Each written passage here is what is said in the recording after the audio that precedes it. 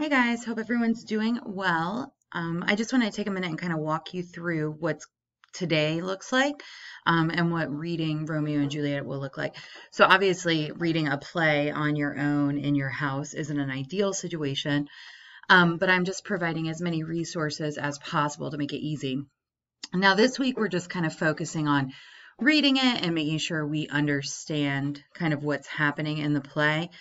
So it's a pretty easy week. You're just reading and then answering some comprehension questions.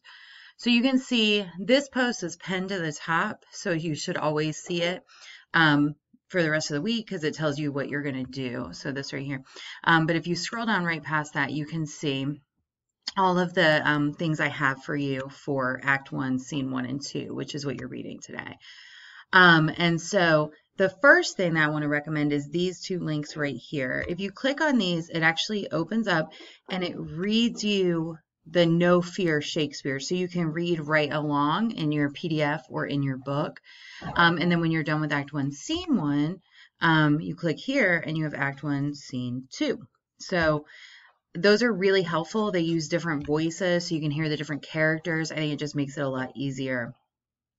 The other link that I've provided here is a kind of another video like this, except it shows you how to watch the play performed at the Globe, which you guys know is where Shakespeare's plays were originally performed. This is a really fun performance. The Romeo and Juliet in it are really good, so I highly recommend it. Again, it's a play. It's meant to be seen, so you should definitely check that out.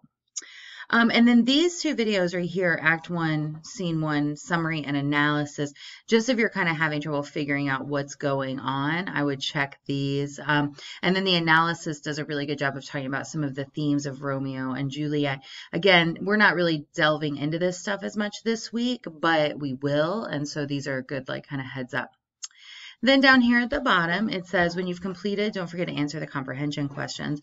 I'll send this link out and remind this morning, but also remember that they're up here. So if you come up to your assignments, this student, pretend student hasn't done anything. Okay, we're going to ignore that. You can see that you have your Wednesday assignment. So it says Scene 1 and 2 questions. What you're going to do is you're going to click right here. It's going to open up, and then you're just going to answer these questions about Scene 1 and 2. They're just kind of making sure that you understand what's going on, that you've read the play, and then you're going to submit.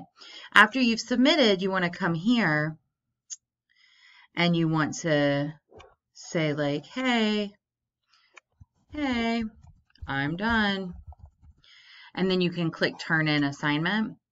And that'll just kind of let me know to go look for your answers and to put your grade in. Okay, so make sure that you do that as well.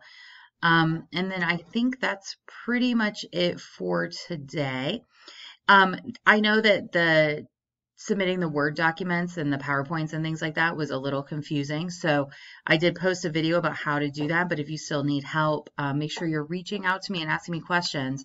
And again, all of this work can also be done in your paper packet.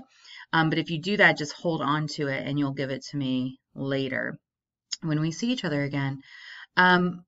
Hopefully next week we'll schedule some time where maybe we can actually have a group chat and see each other face to face, because I know this is a weird situation. But as always, I'll be available all day if you need anything, if you have any questions.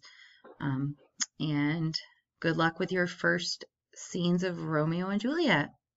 Okay, bye.